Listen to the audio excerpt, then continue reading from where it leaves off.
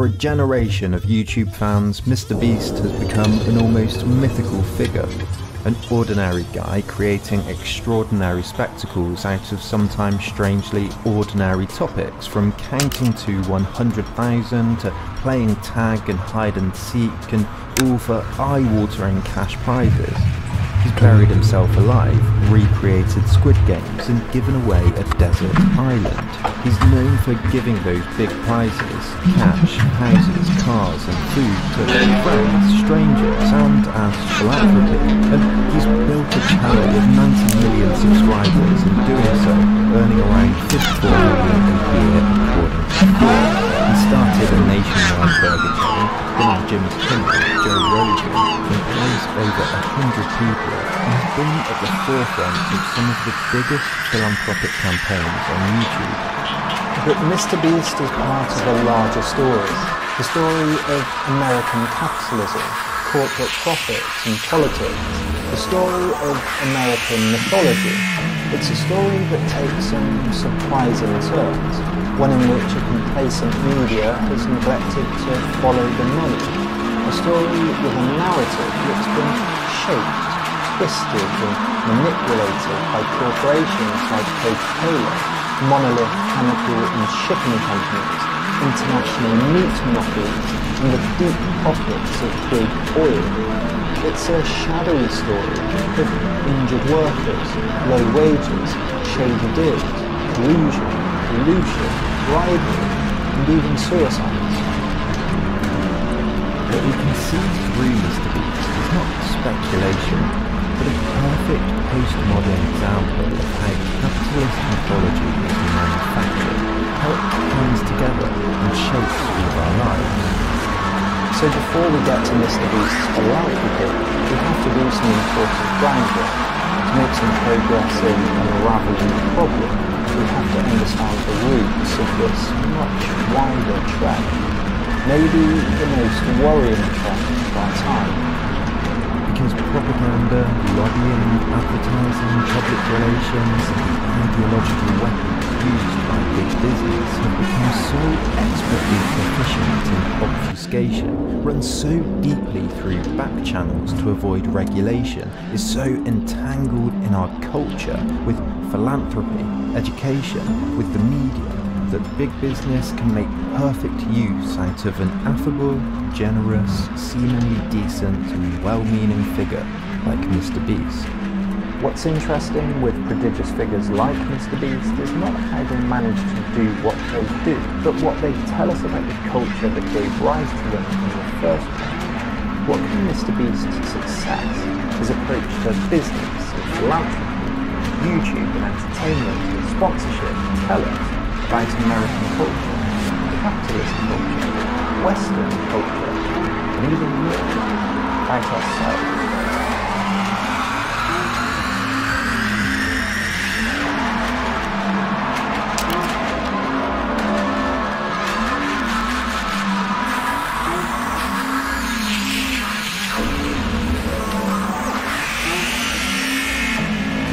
Every civilization has its myths.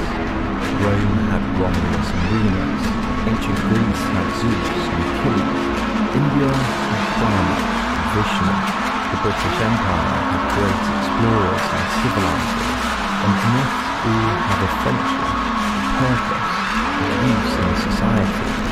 They all support a narrative about the culture that created them.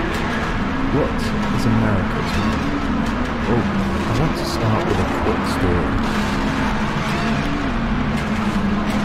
Everyone's heard of Davy Crockett,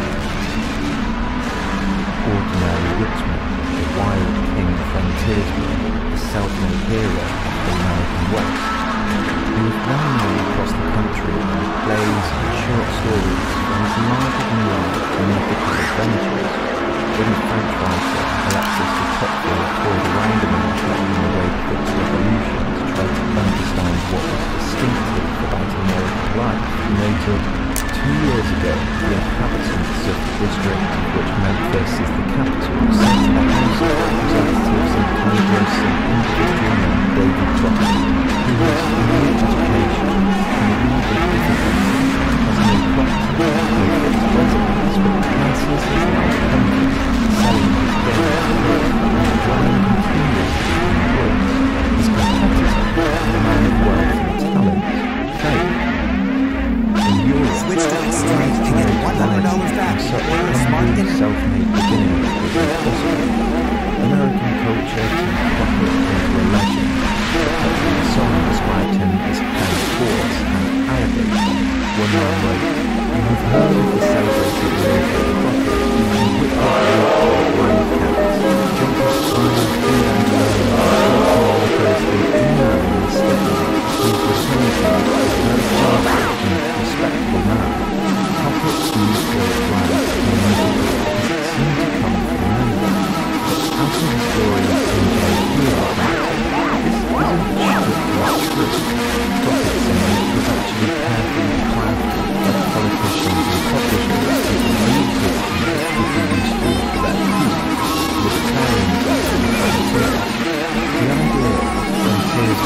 out there on his own, independent,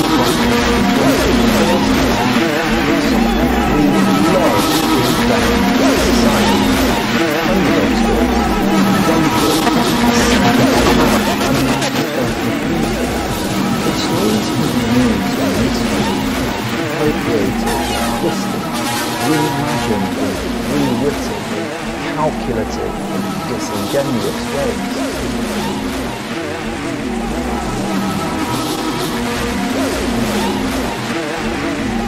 Mr. Beast is a likely ghost. He's the guy next door. He's the carefree guy having carefree fun with his friends. He's ordinary, but he does extraordinary things. What if I filled my friend's house with slime? What if anything you could place in the circle you can keep? What if you were taking the triangle? He's also become well known as a generous philanthropist. He's given homeless people homes and $10,000 in cash. He's tipped waitresses $30,000. He's given away houses to delivery drivers that turn up at them. Team Trees has organised future bills to fundraise to plant 20 million trees, and more recently, Team Seeds has done the same to remove 40 million kilograms of trash from the ocean. He's even started a second channel, Beast Philanthropy, where he's given away 10,000 turkeys at Paxton to help turtle a home, and he's set up his own food bank. And before we move on, it's really important to say this is obviously commendable stuff. This video is not to take on Mr. Beast's personal morals. It's not the question of whether he's a good person. I don't know him.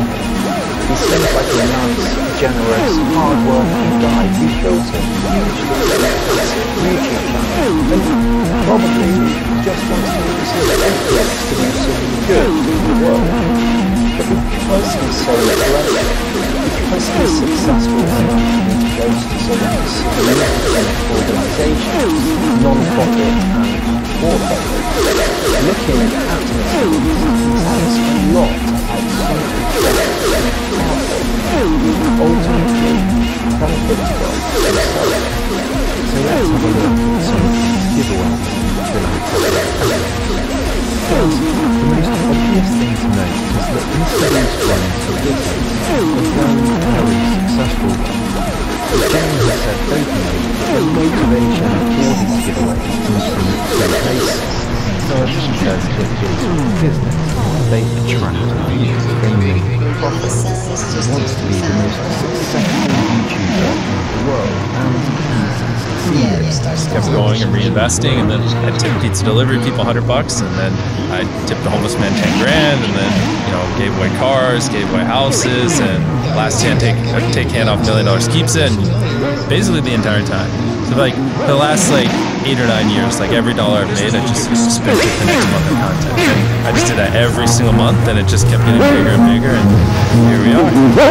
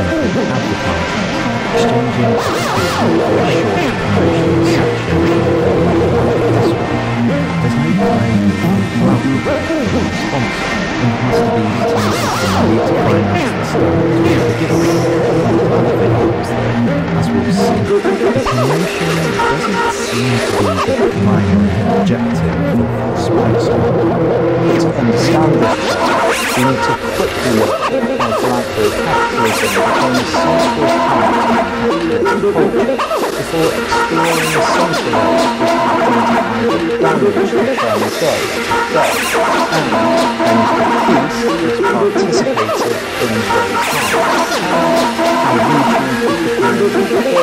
ground or its frozen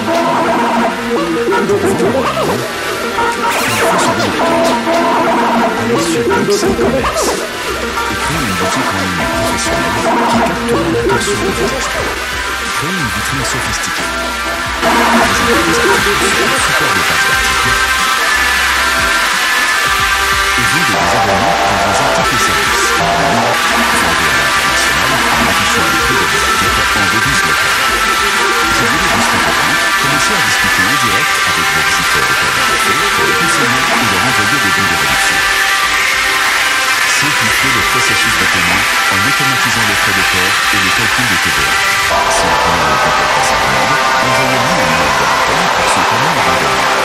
Au fur et à mesure que les commandes arrivent, gérez votre inventaire et suivez vos ventes depuis une seule et unique tableur. Analysez les rapports détaillés de vente et de trafic et créez un rapport personnel de sécurité. Découvrez les fonctionnalités indispensables pour le commerçant en ligne. Allez sur X e-commerce et créez votre boutique en ligne aujourd'hui.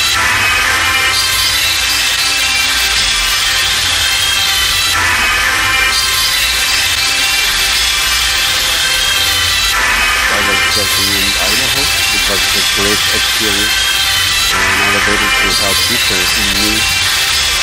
Filmmaking is my profession, so to speak. This is the only thing I know. Being away from this profession wasn't easy for me. And I'm always dreaming of some miracle to happen in my life. And now I'm here in LA making a move. Unbelievable.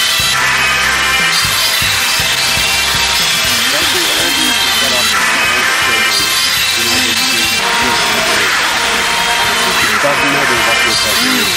If you need to flexibility and presence, like that.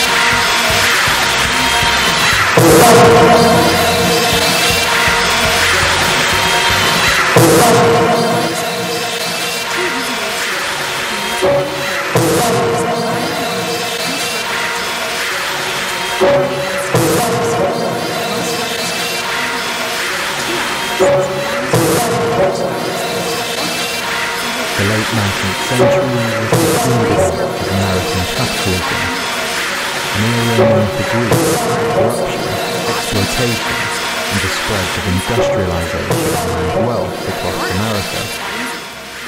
It saw the creation of vast new monopolies in railroads, oil, steel, banking, and media by now household names like Andrew Carnegie, J.P. Morgan, and John D. Rockefeller. These figures came to be labelled as the robber barons because of their tendency to employ oppressive, hard business tactics, exploiting their workers and bribing local and national politicians to amass vast fortunes never before seen in America. The robber barons have a mixed legacy. As historian Richard White writes, they've had a contradictory reputation. At first, standing for a gilded age of corruption, monopoly, and rampant individualism, their corporations were the octopus, devouring all in its path. Later, though, they were interpreted as entrepreneurs, necessary business revolutionaries, ruthlessly changing existing practices and demonstrating the protean nature of American capitalism. But I want to focus quickly on a particular trend the robber barons have become known for, their philanthropy. Take Andrew Carnegie, the Scottish-American industrialist who built a vast steel and railroad empire across America. He gave most of his vast $500,000 fortune to charity over the course of his later life, and at the time of his death was left with around $13 million. Carnegie was the forerunner to the new capitalist philanthropist model, writing an article, The Gospel of Wealth, to urge capitalists to use their newfound fortunes for good. He wrote that the millionaire will be but a trustee of the poor, entrusted for a season with a great part of the increased wealth of the community, but administering it for the community, far better than it could or would have done itself. The wealthy paternalist could dispense with their wealth in a responsible way, building libraries while discouraging, quote, the slothful, the drunken, the unworthy. And while Carnegie was building libraries and donating to churches and universities on the one hand, he was ruthlessly expanding, paying politicians bribes and subjecting his employers to grim working conditions and paying them just above poverty line. One worker said that, "I don't notice any old men. The long hours, the strain, the sudden changes of temperature use a man up." Sociologist John A. Fitch said that the conditions led to old age at 40. Workers worked 7 days a week, 12 hours a day, with just one holiday, the 4th of July. And Carnegie's philanthropic turn came after one of the most brutal labour disputes in American history.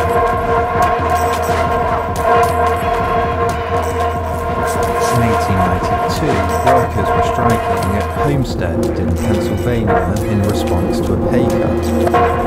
Battle broke out between Carnegie's men and the striking workers, and eventually 8,000 National Guardsmen were sent in to quell the strike.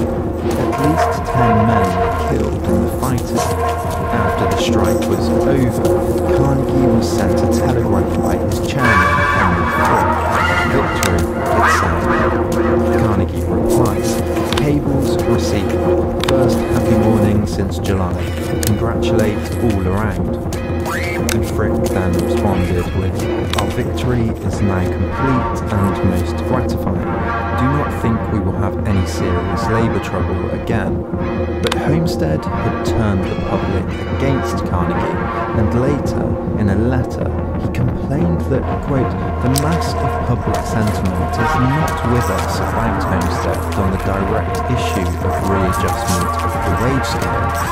People did not understand it, but I observed that opinion was greatly impressed by the few acts of kindness." Carnegie knew that there was more than one way to tip the balance of public opinion, and he knew how important public opinion was for doing business. So while his philanthropic efforts ramped up in the following years, it did so at the expense of his some 40,000 workers. Historians have shown that while the value of Carnegie's goods more than doubled over the years following the strike, the wages of his men were cut by 67%. Carnegie had discovered that when it came to profits, public opinion was as important as bribery and wage cuts, and he's probably the most notable example of a trend that became widespread. Around the same time, oil baron John D. Rockefeller was also giving away large sums while simultaneously crushing workers' strikes. In 1914, strikers at Loveland were gunned down by the National Guard. At least 25 died, including women and children. Rockefeller congratulated the National Guard for, quote, "fighting the good fight, which is not only in the interests of your own company, but of other companies in Colorado and the business interests of the entire country and labouring classes quite as much." Rockefeller threatened his competitors and chaired secret meetings to monopolise the market and drive up prices. Corporations like Rockefeller's Standard Oil and Carnegie Steel became so powerful that in 1890 Congress passed an antitrust act to weaken the robber barons and break up their monopolies, prohibiting anti-competitive practices, including artificially raising prices. Senator John Sherman, who the act was named after, said that if we will not endure a king as a political power, we should not endure a king over the production, transportation and sale of any of the necessaries of life. In an inquiry, the lawyer Frank Wolf said that it's been stated many times that it might be better for people controlling very large industries, instead of devoting the excess profits to the dispensation of money along philanthropic lines, that they should organise some system by which they could distribute it in wages first, or give to the workers a greater share of the productivity of industry in the first place. In 1911, the Supreme Court split Rockefeller Standard Oil into 36 smaller companies, including Exxon, Mobil, and Chevron. Today, we all know that PR and image is as important as reality. Most seedy public figures curate a kind of mythical figure around themselves, and we can see this phenomenon everywhere. Domino's, for example, recently donated $100,000 to small businesses in a Support Local campaign, but then spent $50 million on a marketing campaign making sure that everyone knew about it. And recently, Volkswagen has championed their philanthropic donations to a variety of causes, including beach preservation, while simultaneously designing low-emission vehicles that were rigged for cheap emissions tests. This phenomenon is so widespread that it's difficult to choose which examples to pick. And even more worrying, many of these philanthropic contributions end up running through foundations like the Gates Foundation, which, as scholars like sociologist Lindsay McGeown and Professor Ian Gary Jenkins have argued, are a host of problems that prove up in this logic of charity in exchange for influence and good PR. McGeown argues that the Gates Foundation is paternalistic, ignores grantees' concerns about their approach, focuses too much on vanity projects, and often favours reducing regulations in developing countries. Furthermore, McGeown writes that study after study has proven that only a small percentage of charitable donations from wealthy donors reach poor individuals. Most of it tends to go to alma maters or cultural institutions frequented by the wealthy. The rich also gives less of their incomes proportionately than the poor do. In fact, the number of private charitable foundations have skyrocketed in recent years. About 5,000 are set up every year, despite charitable giving in the US being steady at about 2% of GDP. What explains it? Well, as inequality increases and wages stagnate and billionaires amass pools of wealth so vast it would make Carnegie and Rockefeller's eyes water, what better way to spend money than on PR and influence that avoids regulation? It's not as crass and transparent as traditional advertising and tempted tactics. In this context, of course, whitewashing, greenwashing, and pinkwashing are everywhere.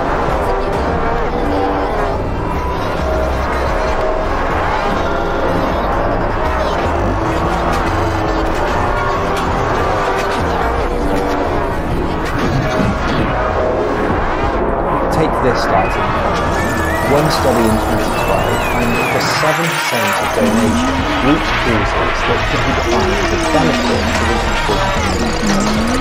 Another study found that 55% of profits went to large organisations with budgets over $5 million already. In other words, most donations go to religious or cultural foundations like churches, institutions, and museums and galleries, which are much more likely to be frequented by the wealthy associates of the wealthy and, let's face it, whiter donors who might get a shiny plaque under some modern art piece but are a bit less likely to help individuals who probably just need a few decent meals and some better wages. The French sociologist Pierre Bourdieu called the participation in this kind of activity the accumulation of symbolic capital. That was good deed, not chances to support institutions that value public prestige, power and influence. And this trend over the last few decades has coincided with the loosening of regulation, the rolling back of labour laws and the decline of average salaries and an increase in inequality across the world. As car roads and printed green therefore, what we're witnessing is the transfer of responsibility for public goods and services from democratic institutions to the private, to be administered by an executive. All of this begs an important question. Where's the line between philanthropy and self-interest, between doing good and looking good? What happens when philanthropy becomes a spectacle or distraction?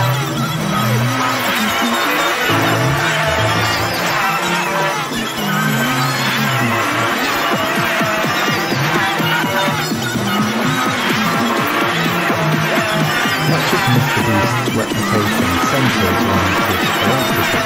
Media outlets like the Associated Press, Reader and The Independent praise Mr. Beast uncritically, reporting that he takes rethinking old notions of philanthropy and describing him as YouTube's biggest philanthropist. Scan a few comments, listen to a few podcasts, watch a few interviews, and you get the impression that Mr. Beast is seen as a generous, selfless, heroic philanthropist. And again, this is certainly not to take away from all the good Mr. Beast does, the effort he puts in, and his intentions. I think he genuinely cares, he has fun, and he has a huge audience that is hopefully inspiring to be allowed to do some good in the world themselves. I want to draw attention though to something else, the wider trend, the problems that arise from this form, the money behind it, and the motivations of some of the people that support the content. Let's start here. In November 2021, Mr. Beast and his son spent the day giving away 10,000 turkeys at a food drive in Greenville, North Carolina. The video has almost 6 million views. The 10,000 turkeys, worth $250,000, were donated by Jenny, who got credited throughout the video and in the description. In case you're wondering how we got 10,000 turkeys to give away, they all actually came from Jenny. The crazy thing is, this is the largest donation ever. Last year they donated over 400,000 like this. I found it. That's not fake. This oven-ready turkey from Jenny O. Did they tell you to say that? They did. They gave me $3. And the turkey. They're also free. More importantly, they gave us 10,000 turkeys to give away at this food drive. I've seen YouTubers buying a turkey from any other brand for this Thanksgiving. This is the Thanksgiving turkey now. Obviously, we couldn't have done it without. Of course, while $250,000 donation sounds like, and in some ways is, a lot of money, it's a small figure for a company whose parent company, the food conglomerate Hormel Foods, is worth $27 billion. $250,000 is around the same price a company like this might pay for a television commercial that would be shorter, more direct, less likely to go viral, and soon disappear into the ether of forgotten adverts. And of course, this video does not come across like an advert at all. It appears to be a simple philanthropic act from a socially responsible company. Jenny O, Vice President of Marketing Nicole Ben, told the Associated Press that he's entertaining and he makes giving back on these philanthropic tie-ins really cool to be part of. And she told WINT that what a great way for Jenny O to partner with somebody that we can really tell the story about making sure everybody has a Thanksgiving turkey on their table for that special holiday. She continues, no matter what their gathering size is, Jenny O is going to be helping provide turkeys for families, and then they just have to bring the sides and really enjoy Thanksgiving all together. Comments from articles like these and the articles themselves have been syndicated across the web by outlets like The Independent, Yahoo News and US News. So, other than the obvious publicity, what motivation could Jenny O have for publicly giving away free turkeys every year? Well, Jenny O is owned by Hormel Foods, a huge conglomerate which owns over 40 brands including Jenny O, Spam, Applegate and Skippy Peanut Butter. Conglomerates like Hormel, Nestle, PepsiCo and, as we'll see in a second, Smithfield dominate the market in the US and much of the rest of the world. In 2021, Hormel, Jenny O's parent, and Smithfield, who Mr. Beast has also worked with in this Feeding America video, were both accused of being involved in an illegal price-fixing scheme to inflate the prices of pork and increase their profits. These two companies, Hormel and Smithfield, along with two others, Tyson and JBS, control 80% of the meat markets in the United States. The lawsuit accused the suppliers of trying to, quote, fix, raise, stabilise and maintain artificially inflated prices for pork sold in the United States since 2009. In 2021, Smithfield, whose Chinese owner WH Group is the world's largest supplier of pork, settled, paying $83 million in fines. And there's been an increase in the discovery of similar price-fixing schemes in big meat in recent years. In 2021, Tyson Foods and Pilgrim's Pride were fined $221 million and $108 million respectively for doing the same thing in the poultry industry. And seafood giant Bumblebee Foods CEO Chris Liszczynski was sentenced to 14 months in prison in 2020 for price fixing in the tuna industry. Is it a coincidence that the same people who are affected by price fixing schemes that satisfy rich CEOs and shareholders but drive up the price of everyday essentials are the same people who need to come to a food drive to get handouts at Thanksgiving? In 2021, The Guardian investigated the effect these huge food monopolies have on our economies and societies. Nina Lakiani, Alia Utiova and Alvin Chang write that a handful of powerful companies control the majority market share of almost 80% of dozens of grocery items bought regularly by ordinary Americans. These conglomerates have been growing in power since the 80s as regulations have been weakened, mergers and acquisitions have been encouraged to cut costs, and lobbying of politicians has increased, while at the same time half of the least well-paid jobs are in the food industry. The conditions are getting worse too. One study in 2013 found that 42% of poultry workers had some evidence of carpal tunnel. One former worker at Chicken Quick said that there are so many injustices there. Sometimes you get really dizzy from how fast the line speed went, but we're not allowed to say we're not going to work at this speed. We're not asking you, they're telling you have to do it. In 2019, these workers at Genio went on strike when one claimed she wasn't offered medical attention and was fired after her hand got stuck in a machine she was never trained to work on in the first place. Debbie Berkowitz of the National Employment Law Project said that the meatpacking industry is much more dangerous now than in the 90s, and the biggest factors are consolidation and cutting corners of worker safety. And Amanda Starbuck, a policy analyst at Food and Water Watch, told The Guardian that it's a system designed to funnel money into the hands of corporate shareholders and executives while exploiting farmers and workers and deceiving consumers about choice, abundance and efficiency. So remember, Genio spent $250,000 on this video with Mr. Beast. The previous year, during the 2020 election cycle, the food industry spent $175 million on lobbying and political contributions, 2/3 went to Republicans who want to roll back regulations even further.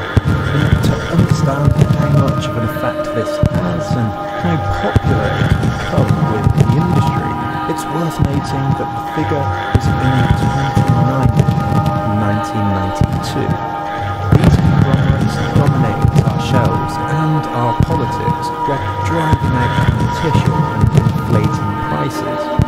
Genio's parent, Hormel Foods' profits have skyrocketed in recent years, while the price farmers get paid for meat has declined at the same time. Across the world, while food conglomerates do well, farmers are struggling financially, getting into debt and facing a mental health crisis. The same report in The Guardian writes, advocates say that the toxic mix of financial woes, climate chaos and trade wars have contributed to a mental health crisis among farmers. Farmers are one of the most likely groups to take their own lives in countries including the US, Australia, UK and India. In the Midwest alone, 450 farmers committed suicide between just 2014 and 2018. In the UK, a farmer takes their life every week. In India, 270,000 farmers have died by suicide since 1995.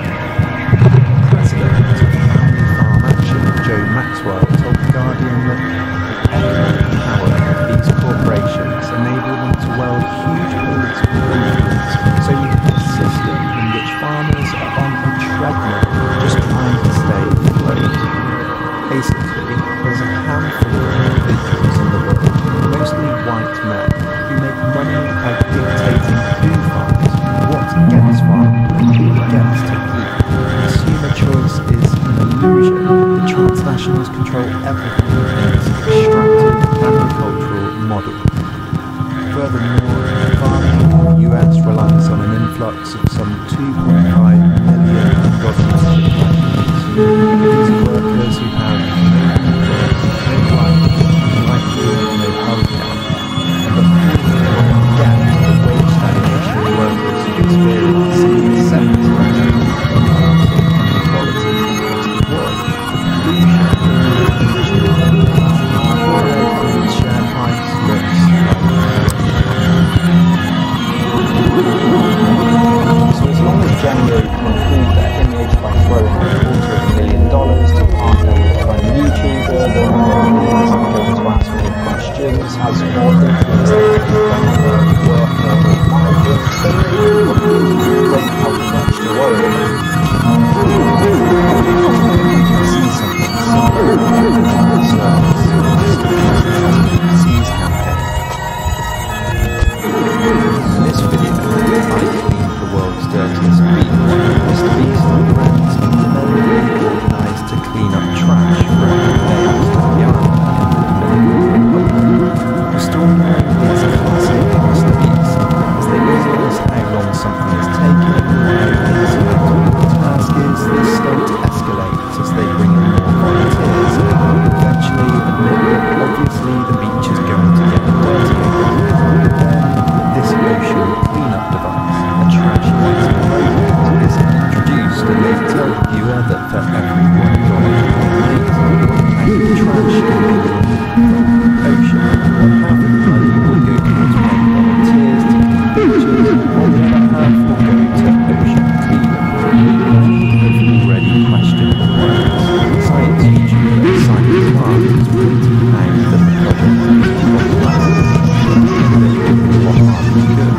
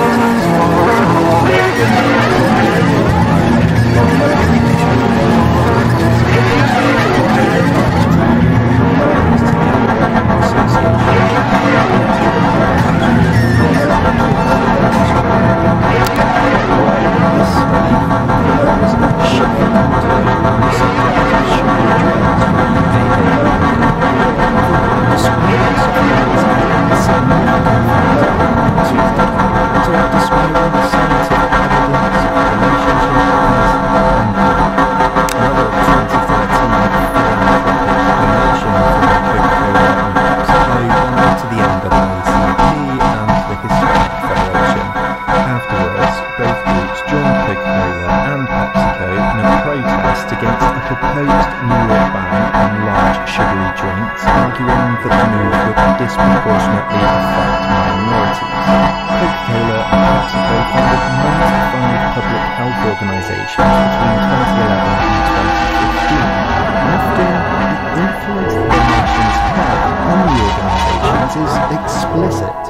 The Associated Press discovered leaked Coca-Cola emails that revealed they were directly involved in shaping policy at anti-obesity group GEBN after they received a $1.5 million donation. Coca-Cola's chief health and science officer was involved in advising on content for the website, editing the mission statement, and even choosing the senior staff. Emphasis of the advice was in shifting the blame from sugar being responsible for obesity to exercise.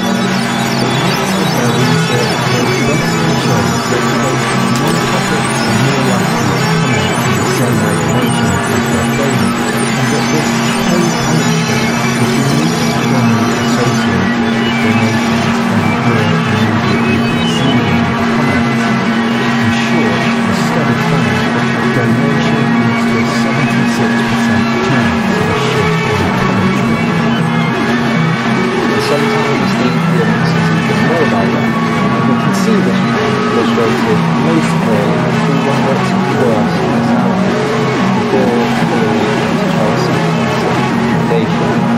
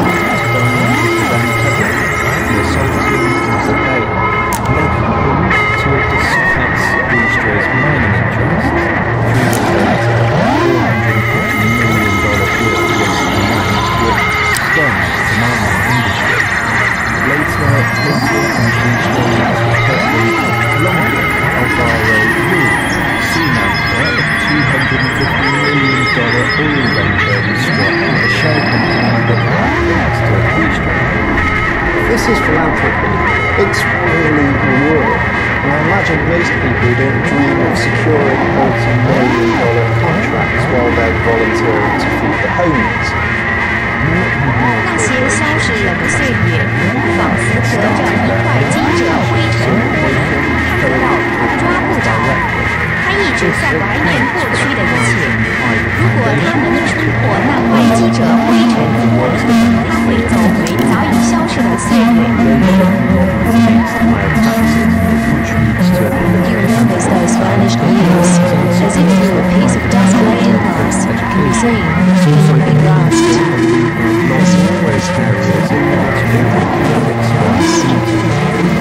So when it comes to Coca-Cola, General, Big Green, these are my main interests. Let's call a spade a spade. Call it what it is. It's not philanthropy. It's lobbying. Often involved. But lobbying all the same. Lobbying public opinion. In fact, the old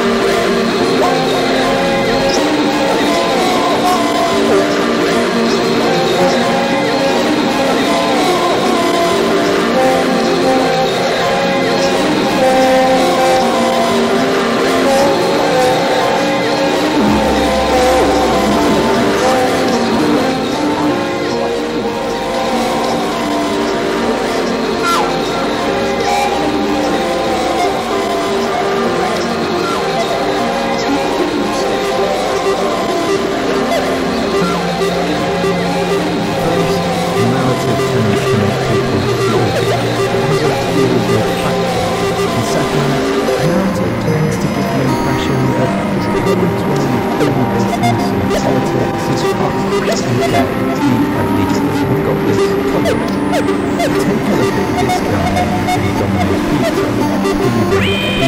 It went viral in 2018 when Domino's committed to doing pop-ups around America and telling its customers that they sold a really more delicious pizza on delivery. Paving projects. We have a link on our CBS 42 Zap review to nominate a road in your area. Just search paving for pizza.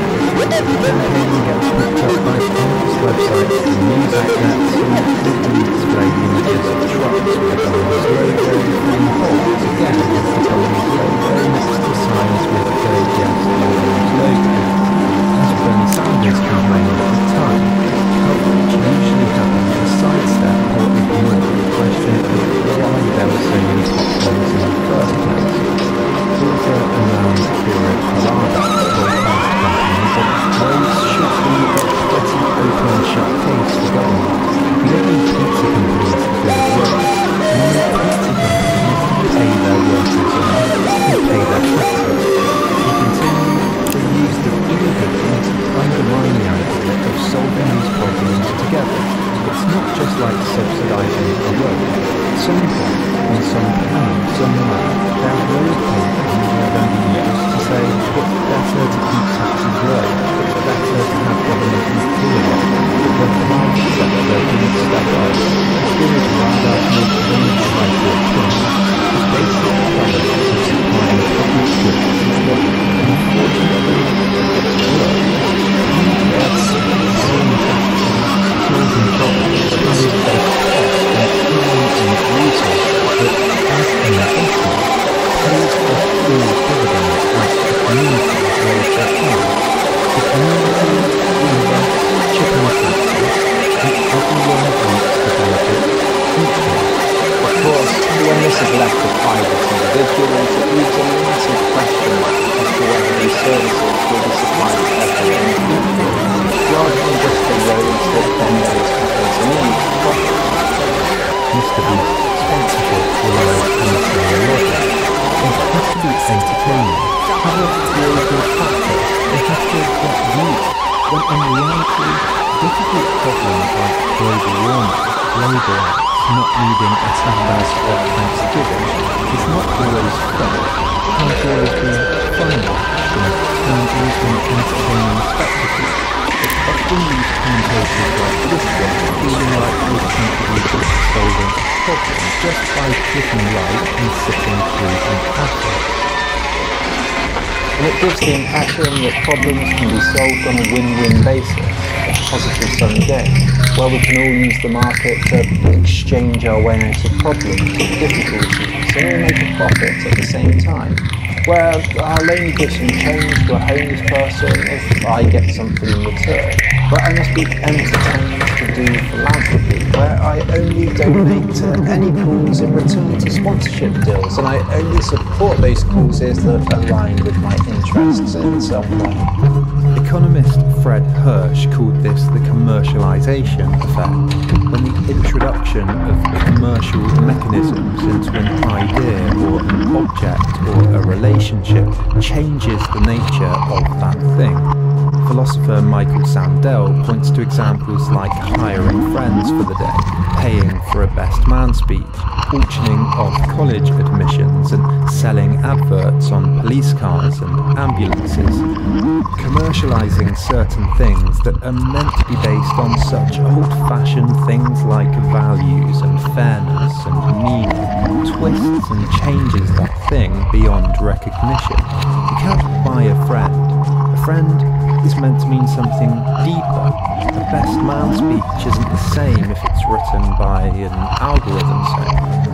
Hirsch, who coined the term, said that the commercialization effect was the effect on the characteristics of a product or activity of supplying it exclusively or predominantly on commercial terms rather than on some other basis, such as informal exchange, mutual obligation, altruism or love, or feelings of service or obligation.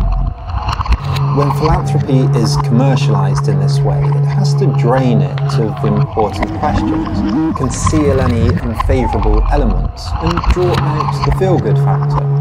Should these things really make us feel good though? Or should they make us feel guilty, lazy, spur us into action rather than provide escapism? What happens when a story that needs the limelight is not a feel-good story? What happens if it's depressing, violent, difficult? When corporations are motivated by profit to support philanthropic causes that only align with their motives, and then partner with the media in a way that anaesthetises the problem to make everyone feel better, then of course the more difficult, boring, academic, less well-funded solutions will get crowded out. Who wants to read about plastic pollution when they can go and watch a Mr. Beast video? Which leads us to the second phenomenon that ties this narrative together, what I'll call the big man effect. The new philanthropists, from Carnegie and Rockefeller to Clinton, Mr. Beast and Coca-Cola and Genio, lead us to an important question that I mentioned earlier. Where's the line between altruism and self-interest? And does it matter? In the 1960s, anthropologists studying tribes in Papua New Guinea discovered a phrase the tribespeople had, the big man. They found that tribe leaders had become well known and respected for one skill in particular, giving gifts. This gift-giving created a unique type of economy, one where who gave gifts to whom and when acted as a type of exchange for reputation and power. The aim of the big man, the anthropologist Chris Gregory reported, is to acquire a large body of people, gift debtors, who are obligated to him. Another anthropologist, Marcel Mauss, looked at these studies in his influential essay, The Gift. He argued that giving gifts was sometimes a type of power. It increased the gift giver's prestige. The absolutist ruler of France, King Louis XIV, known for his extravagant palace and spending, was also a generous supporter of the arts. One of his contemporaries wrote of Louis that let him who wants, or rather who will be able to do so in a worthy fashion, speak of the wisdom of this great king who provided the life of grace to so many souls by this holy zeal, his patience, his gentleness, his gifts, by laws as salutary as they are just. Louis created a cult of personality, becoming known as the Sun King, the centre of France's universe. He commissioned busts of himself and portraits and supported ballet and theatre and music that ultimately functioned as well as royal propaganda. Louis knew that in the eyes of the public, more than anything, it was important how one looked. His gifts, like the leaders of tribes in Papua New Guinea, established prestige. His people were his children, looked after by a benevolent benefactor. Oscar Wilde wrote a famous essay critiquing charity, saying that it was really about prestige. He complained about how the so-called benevolence of wealthy Victorian industrialists was a means to compensate for their harsh labour practices. He wrote that the best among the poor are never grateful, they are ungrateful, discontented, disobedient and rebellious. They are quite right to be so. Why should they be grateful for the crumbs that fall from the rich man's table? They should be seated at the board and are beginning to know it. And the French poet Baudelaire saw through this too. In a short story about a man giving a counterfeit coin to a beggar, he wrote that his aim had been to do a good deed while at the same time making a good deal. To earn 40 cents and the heart of God, to win paradise economically, in short, to pick up gratis the certificate of a charitable man. The French philosopher Jacques Derrida also saw gifts were full of double meanings. They can run things, they can be selfless, but they can be self-interested, calculated, even poisonous, double-edged. Does this mean we should always look at Mr. Beast videos like this simply, as always motivated by profit and self-interest? Not necessarily. As Derrida saw, we have multiple, overlapping, sometimes contradictory motivations in life. But we should always try and demystify what those motivations are and what the results of them are. Mr. Beast is not solving a homelessness problem. Homelessness will never be solved in this way. In fact, what's commercialised in videos like this is our fascination with just how unlikely this is to happen. Of course we can't help but click on a video like this. Of course we're all curious, because it's such a singular event, such a one-off, so astronomically improbable that we just have to see the reaction. But when it comes to widespread structural social issues like pollution, homelessness, poverty, hunger, philanthropy like this doesn't cut it. The gifts, when caught up in a web of PR, misdirection, whitewashing, have the same effect as placing a little band-aid over a cut, just enough to mask it. Just enough to boost image, to make everyone involved look good, without ever addressing the underlying problem.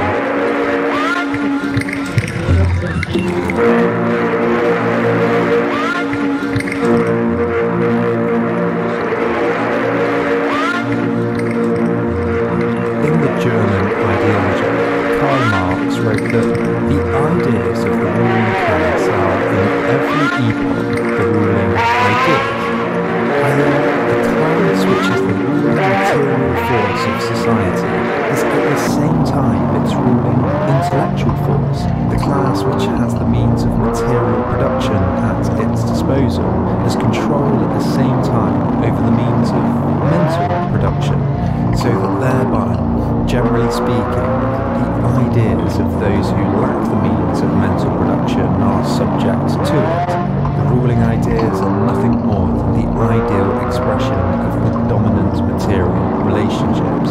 The dominant material relationships grasped as ideas. Of course corporations with deep pockets want to be associated with fun YouTubers who won't ask too many questions. Of course they want to look like they're solving problems and acting benevolently in everyone's interest. Capitalist mythology creates a kind of modern priestly figure, a feel-good entertainer, a generous big man, crafted by profit, image, PR and spectacle, someone that just gets stuff done, that doesn't need the government or the community and could do it all for clicks, views and likes. The new philanthropic capitalism creates the impression that the elite, their flashy robots and fun-loving entertainment and the technology have everything under control. In his book Mythologies, Roland Barthes comments on the French priest Abbé Pierre, who became a famous household media figure in France in the post-war period. Barthes wrote that he was interested in the enormous consumption of media about him by the public. He said that the public, no longer having access to the real experience of apostleship, except through the bric-a-brac associated with it, getting used to acquiring a clear conscience by merely looking at the shop window of saintliness. And I get worried about a society which consumes with such avidity the display of charity that it forgets to ask itself questions about its consequences, its uses, and its limits. And I then start to wonder whether the finely touching iconography of the Abbé Pierre is not the alibi which a sizable part of the nation uses in order, once more, to substitute with impunity the signs of charity for the reality of justice. Michael Edwards, a former exec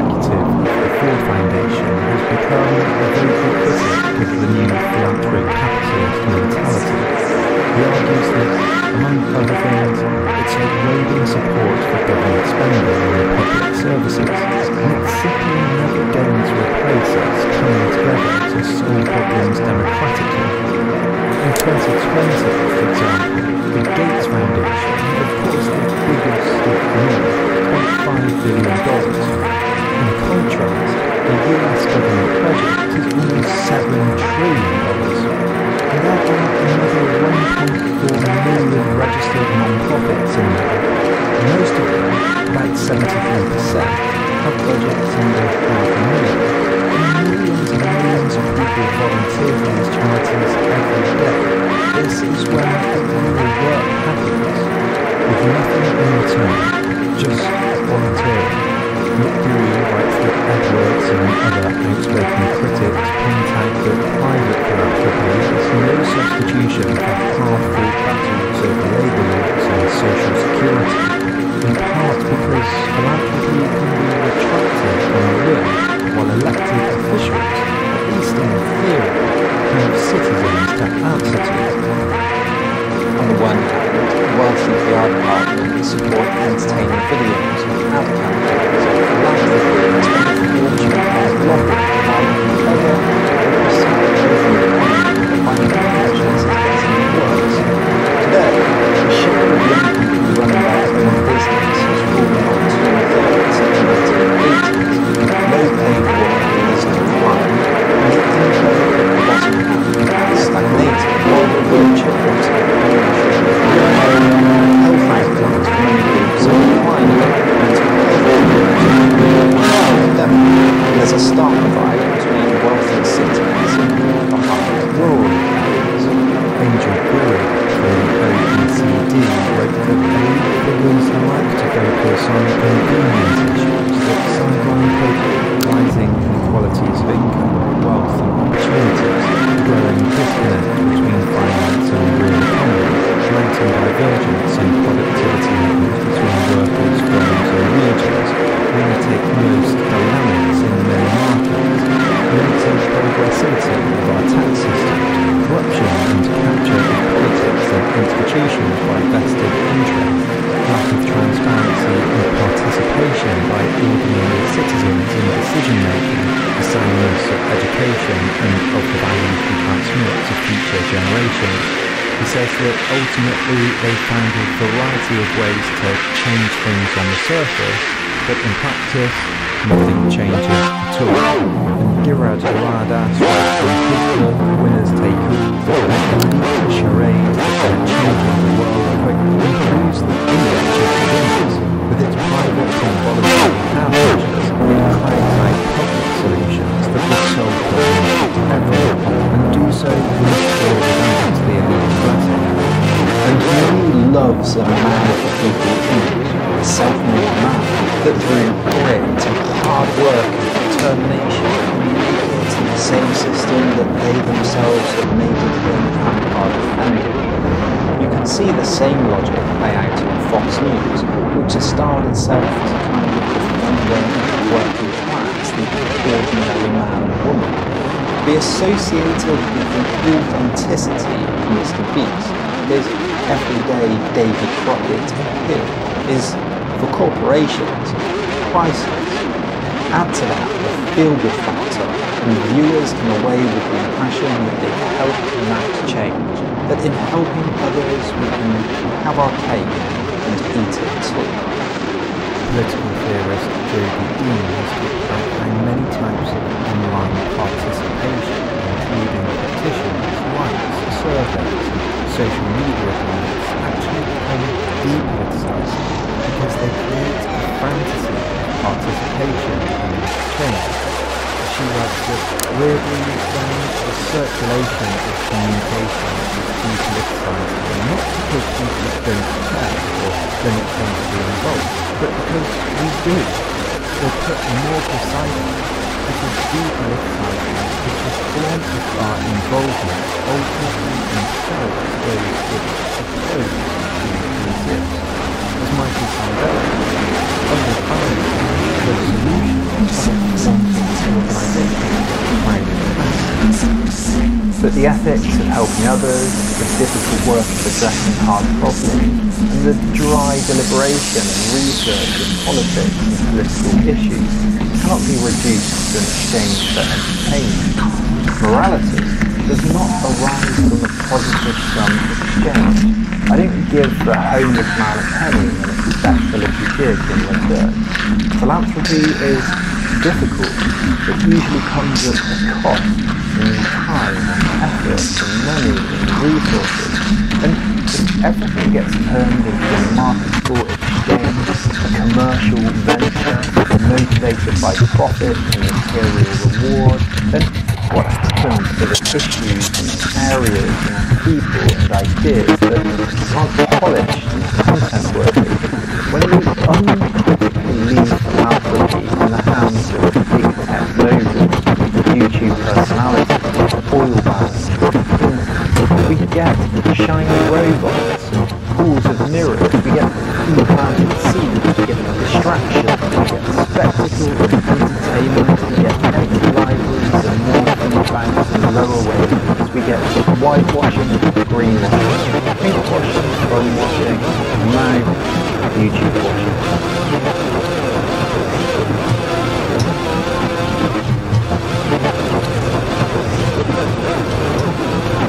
Thank you as always for watching, and a huge thanks of course as always to my Patreon, without which this just wouldn't be possible. So if you want to see scripts, if you want to chat in the Discord server, if you want your name in the credits, but most of all if you just want to help support make this content, then click the link in the description below.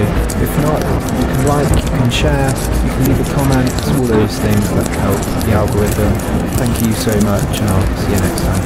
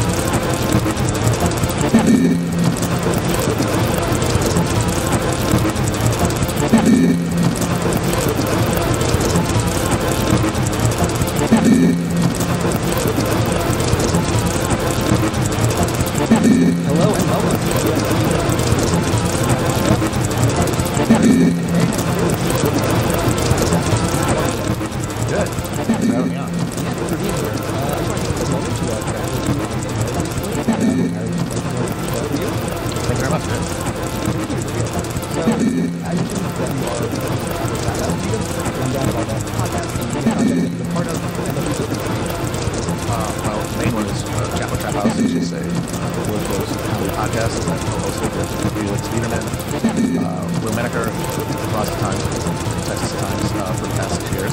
I've also done a spin-off show called President, producing First Wave, American political history, and preparing another one that will be available as sort of an adjunct to the show about early modern Europe, called Hell on Earth. It's going to be available in January. Awesome, thank you. So we're going to get right into it. So this first section is about mostly Chapo Chapo. So what were you personally doing immediately before the start of Chapo? On the internet, I mean, that was kind of me. I have nothing to recommend me as a producer of anything in terms of life experience or anything like that. I'm just sort of a internet blob. Nice. On Twitter a lot, I would assume? Yes, exactly. So what inspired you, Will Menaker, to start Chapo all the way back in 2016? How did you come up with the name? That was Will's idea, and he just said it sort of as a joke at the end of our first broadcast that was a test run. We just recorded ourselves on a Google Hangout. We didn't know how to edit anything. We just put a Google Hangout on YouTube with the audio. We just directly sent that out there just really to see if people thought it was good, thought it was interesting. And we got a really strong response, so we've been doing it. The name was not something that any of us really thought of. Will threw it out there at the end as a joke. He was into hip-hop. And then, once we kind of immediately got a response, followed up and did some more, it was stuck. We haven't had, it's been at times embarrassing. I know a lot of people sometimes get offended by it because it's appropriative. But part of the reason the show, I think, worked is that none of us really were thinking too hardly about what we were doing. And so it was able to have sort of an authentic and fresh feeling for people. And that was part of the reason. Yeah, definitely. I mean, like, Chapo better than any generic politics show to come up with. Yeah, like the politics boys you see or something. Without it, that's about medical. Yeah. So, you have at various times sworn out criticism for the future, but are the criticisms that you made in the first year of 2016, which would have been most of these correct? I don't remember really thinking about it. We were mostly just kind of yelling about the political scene and the lack of any reflection of our view on what's happening in any of the media that we were being confronted with, including stuff that was supposed to be outside the mainstream. And so we were really focused on sort of providing some sort of counterpoint to that. We didn't really get into tradition until later, but that was not really ever my response. I mostly did everything. But I try to predict specific outcomes of that. So I feel more confident in my grasp on broader contours, where things are going, maybe in the general direction. I think there's too much accumulated randomness and things moving at too high a speed for there to be a lot to gain from predicting specific outcomes. So on that note about the general contours, so what are the political and cultural contours and terms that you think the show has done the best job of exploring, and how does it focus these research and I mean, at first, the show started as a part of the greater phenomenon of Bernie Sanders campaign in 2016, which gave a lot of people who had been really alienated from the Democratic Party, Obama, over the previous years, and who wanted some sort of change in direction, a hope that they were not alone, that there were other people who felt the same way, and they pushed politics a bit higher. And I think the first 4 years of the show, 2016 election, 2020 election, were us articulating this alternative path for the Democratic Party that could be taken enough people signed up and sort of did the work of overcoming barriers that more left-wing, traditionally class-based approach to politics the Democratic Party has distinguished over the previous 4 years. And then, after the 2020 election, we all had sort of come to the realization that our understanding of where the center gravity of American politics was, and specifically who was a self-conscious political actor in America, and the things that motivate people to become self-conscious political actors in the country are antithetical to conventional political electoral organizing at American level. And so since then, the branding years has really done us trying to focus ourselves along commentary lines, trying to make points about what's going on, trying to, more than anything, be entertaining and funny about news of the week and about general American life without the underlying premise that there is another track to follow that we are a part of. Because after the breakup, there was a broad crisis among people who had supported about what we had. One thing that I noticed personally was the instinct to deny we had any consensus and double down or pressure in the Democrats or shifting to try to imagine the person for popular basis in the Republican Party are pretty stupid. And honestly, save ourselves from It's spiraling out of I kind of feel purposeful. So now myself and our listeners are grounded in the reality of life. And because this is the siren call of political things that are very, very seductive, considering how out of control and degrading it is. Yeah, but a lot of people are very interesting. And thinking of the essentially that's interesting way to work with everything. See how you can do it.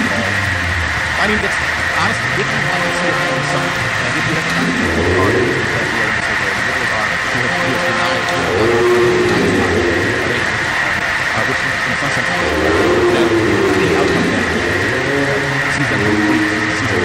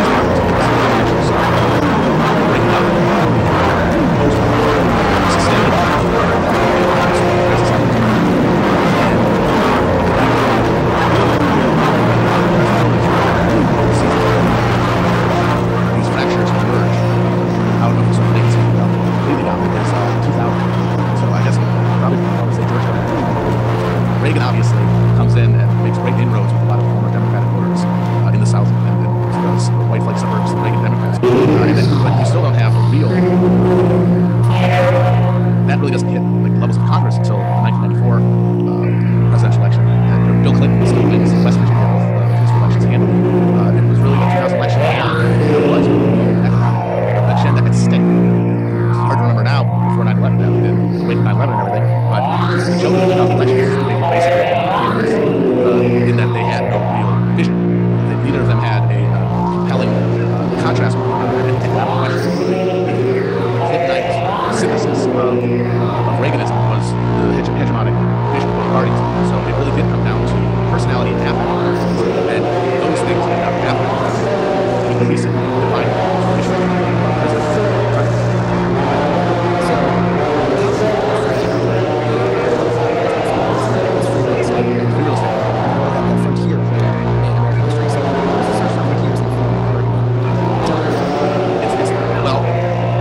you see the CCC frontiers in things like cryptocurrency, NFTs, metaverse, and you see how just impoverished those concepts are. Few relatively able to even briefly entertain any real be enriched by them in any way. The legitimacy crisis is now racking their institutions when it comes to voting, because American institutions are validated by continued exploration of some of the frontiers, distribution of frontier surpluses, not democratically, but in some sense, bought and that has been replaced with this cannibalistic end-stage capitalism, in which consumer bonanza at the bottom, or at the middle, that carries the American population, has been replaced by a growing, gnawing precarity, and a sense that there will be less in the future than certainly for your children. And as a result of that, the assumed legitimacy of political institutions and political processes is now coming into significant question. And no one at any level of power in any of these institutions is capable of addressing it, because for them, they all still work. For them, they are all still as legitimate as they've ever been. And they can only respond with sort of bafflement and an attempt to batter people back into in the system that can no longer be sustained because imaginatively explored. The only people left who can, at any broad center of the population, can go along with their fantasies are individual road billionaires like Elon Musk. Those are pure fraud and hucksters, which has always been an engine of American political economic progress. We say that America is built up real estate, but specifically real estate scam. It is getting people to buy, it's giving people an idea that they will have that their wealth will be unlimited, that they can gain, and the children can gain sort of exponentially speculation on land. But the people who actually make money at every level are those who are selling land to other people who are trying to find just how hard it is to live on it. Most of the Western infilling of the land, the railroads that have been after the Civil War, is a cycle of fundamentally fraudulent real estate, speculative public, and complete with broadside and advertising promise and abundance of the various real presentation and their it is in more southern parts of the country. And drawing people out to find to their own at that point real money has already been made. And that continues. The difference is that it's the only thing that people and even it is only pitching salvation to a very, very small percentage of the population who fantasize about living on Mars, whereas everyone else has to be reckoned with the sober reality that there's a frontier for them.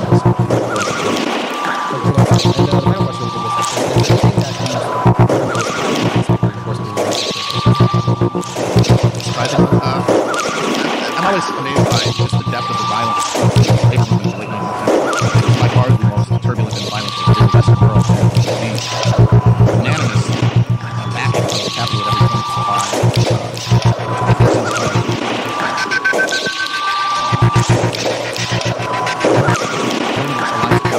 In all of us, it's so naked and bracing that it's astounding that common Americans could survive that time with any remaining faith. Of course, it's also the message that America's imperial it's not a coincidence.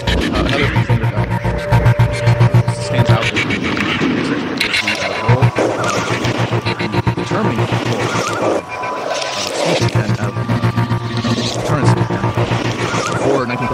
understanding and determining the rate of America's economic activity and denying to common Americans any real control over their own lives and how they're going to interact with this hypothetical American country. And that played a role in the ending of construction. Fundamentally, yeah, like the insistence on the gold standard and carbon policy more than any other single factor, more even than the racism of America's white population, is what fueled Reconstruction as a project. I think there was relatively little actual Reconstruction going on.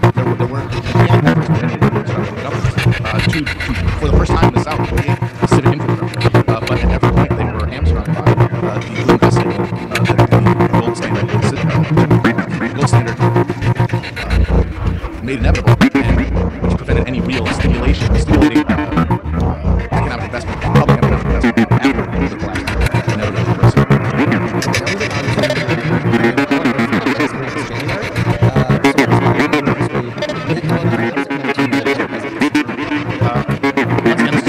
Idea, and says we've talked in Ella Preston about the birth of the American state, Colossus, that describing the globe and determining the economic trajectory of the 20th century into the 21st.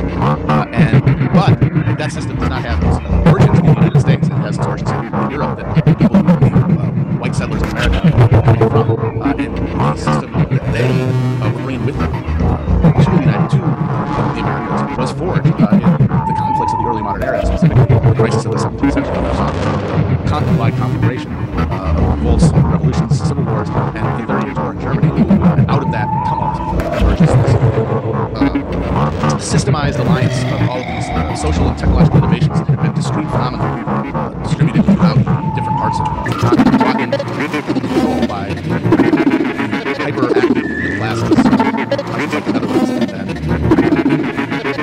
so we thought it would be good to wind back the tape, examine exactly how that force of and to connect that story to settlers from America with realistic, synthesize out the contradictions that made capitalism in Europe so violently and incapable of taking on that role as their violence possible itself in the 20th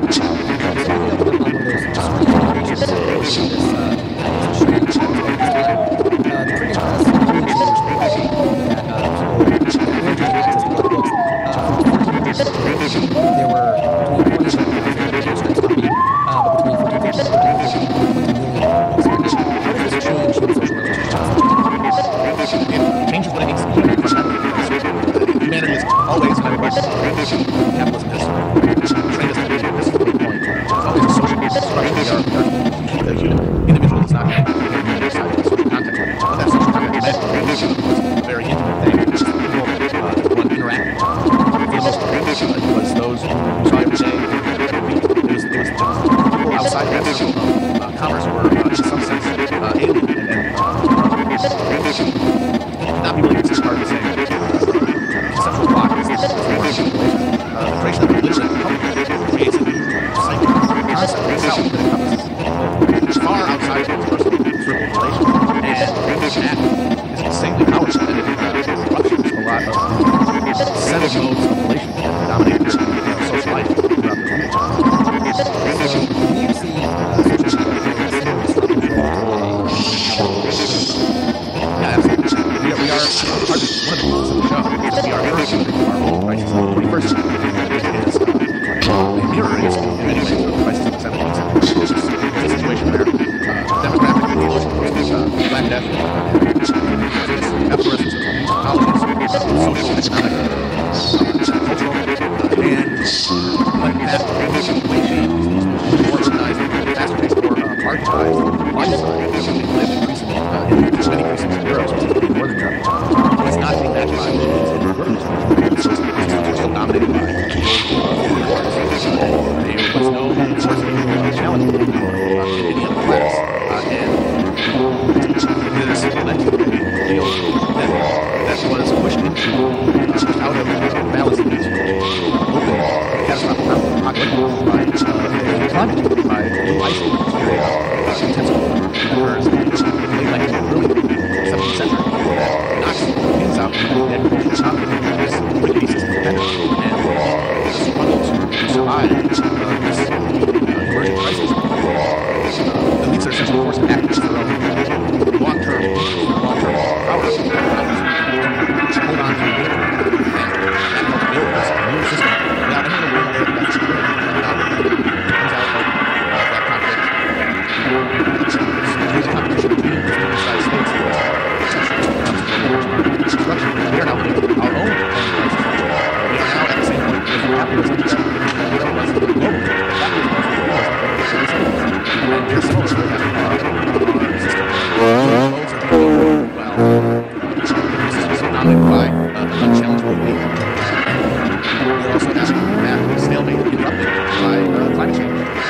brought on by various systems that respond to the last cycle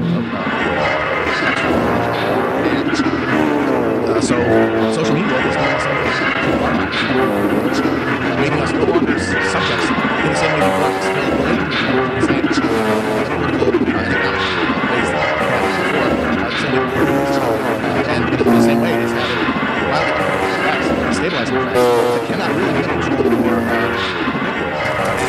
The end result of the same is something that is being built and something that was after this that is going to lead to radical formation of subjectivity, economy, of life, deal with that ecological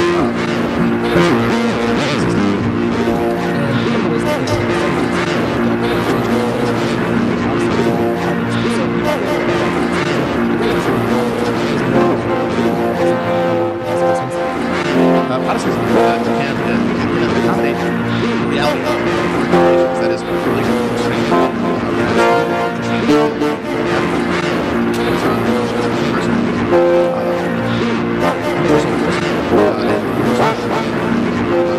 citizenship, and the reality of the community of living Christians that had been reinforced ritually was that there were certain things that you could not do Christians without violating fundamental brotherhood, and one of those is something like charging on mission. One of the big reasons that Jews were sort of biased during this period was well, that sort of economic activity is necessary. Judaism would not be something that Christians would in good conscience carry out, and so subject populations, pariah populations, were sort of charged with that antisocial element of the economy. But by the 16th century, when Protestants the option to maintain those relationships is being undermined by the increased speed of marketization of economy, by the increased amount of just currency in circulation, the amount of money moving through Europe, thanks in large part to one of the organizations of the Spanish Empire. In that context, there needed to be a new religious understanding of self, treating others as a stranger, and also to find a virtue in labor for its own sake.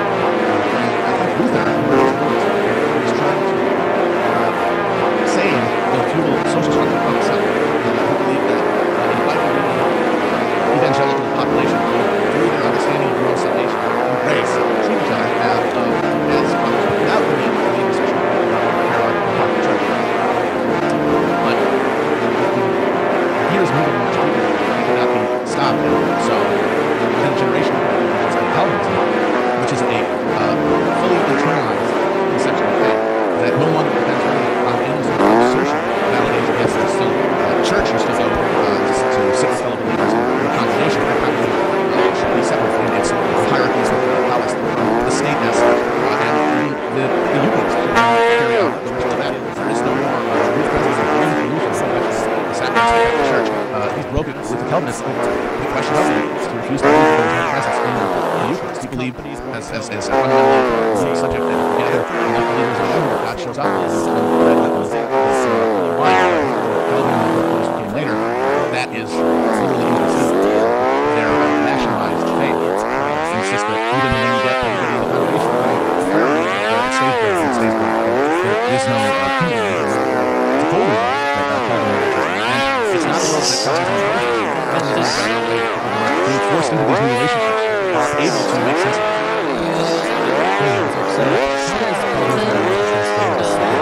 So, the breach of the center was as it traces its origins in Calvinism, Armenian discourse in Dutch Dutch embrace Calvinism.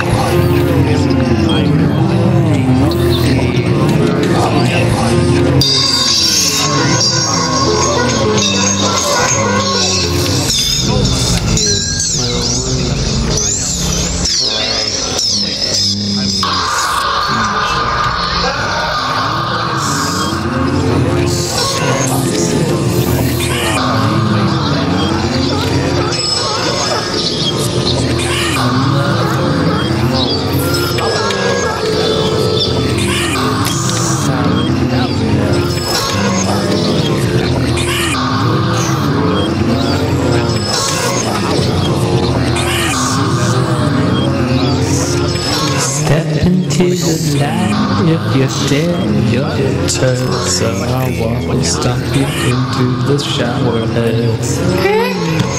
Waffle stomp you into the shower head. Waffle stomp you into the shower head. Waffle stomp you into the shower head. Waffle stomp you into the shower head. Waffle stomp you into the shower head. Waffle stomp you into the shower head. Waffle stomp you into the shower head. Waffle stomp you into the shower head. Waffle stomp you into the shower head. Shower head. Waffle stomp you into the shower head. Waffle stomp you into the shower head. Waffle stomp you into the shower head. Waffle stomp you into the shower head. Waffle stomp you into the shower head. Waffle stomp you into the shower head.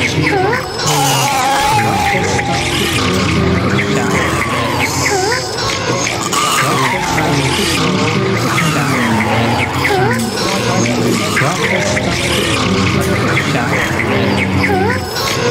Waffle stomp you into the shower head. Waffle stomp you into the shower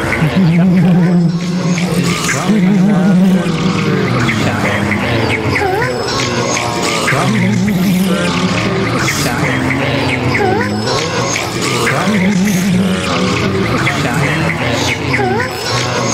Waffle